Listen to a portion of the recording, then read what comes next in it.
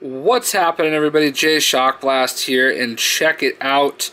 We have the Walgreens Exclusive Green Goblin, and oh man, I could not believe I actually finally found this. I was prepared at many points to pay a premium for this figure, and I was very fortunate to not have to. So this is Green Goblin. He is part of a bunch of exclusives. I also have Hobgoblin. I also found Black Suit Spider-Man and Taskmaster. My second Taskmaster. Did not find Iron Spider. So yeah.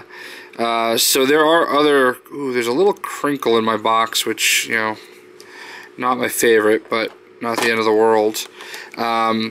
So there have been some exclusive, pretty much all the Green Goblins have been exclusive. There was a San Diego Comic-Con exclusive where he had a, I'm not going to actually, he does have a base, but I'm not going to take that out. I can understand why, though, feeling his head. There was a San Diego Comic-Con exclusive where he kind of glittered. And then there's the Hobgoblin exclusive. So his head is very heavy.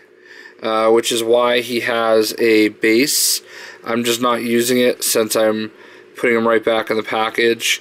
This one is fantastic. I'm not really a Green Goblin fan per se, but I mean, he's been pretty awesome throughout the Marvel Universe, and very classic, iconic character, and very hard to find. It would be even cooler if he was on his little, you know, flyer. Yeah, he does not stand up on his own. So keep that in mind. I did not know for the longest time that some of these figures actually came with bases. So there's also that to consider. That should hopefully help him stay up. Yeah, there we go. So keep that in mind. That is the Green Goblin. You can possibly still find them at a Walmart near you. I was shocked to actually see 3 of the 4 in this store. I very rarely check it.